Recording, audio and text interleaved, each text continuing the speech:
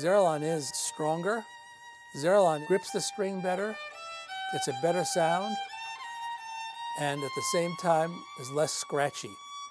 And it's virtually unbreakable. And for the first time in the centuries-old history of stringed instruments, horsehair has been conclusively improved upon by Zarelon acoustic bow hair. It gets a better tone, grips the string better, is virtually unbreakable, and horsehair, you're dependent on what the horse produces. You have different horses producing different types of hair. Sometimes you get the bow rehaired and it doesn't grip the string. Sometimes it grips a little better. Overall, it's just better than horsehair. Horsehair is undependable, and this is always the same all the time. Why then was there such initial resistance to what is clearly a dramatic breakthrough? In a word, tradition. Old music, played on old instruments, in an old setting, with the performers dressed the way they did 150 years ago. And they use horsehair for 300 years, so we've got to use horsehair.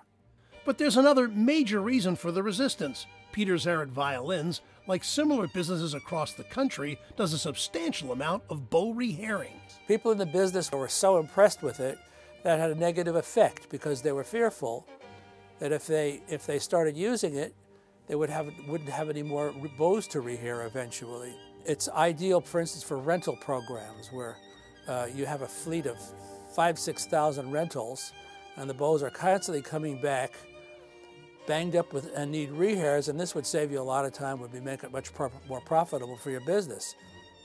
As for the individual player, there's no trade-off, just multiple benefits. Zarelon is stronger, more effective, more predictable, and much more affordable.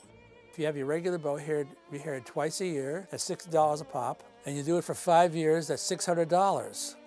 Zarelon, you do it once, and that's it. It lasts for 5 years. It doesn't stretch, doesn't contract, and grips the string every bit as well than it did when you just first did it.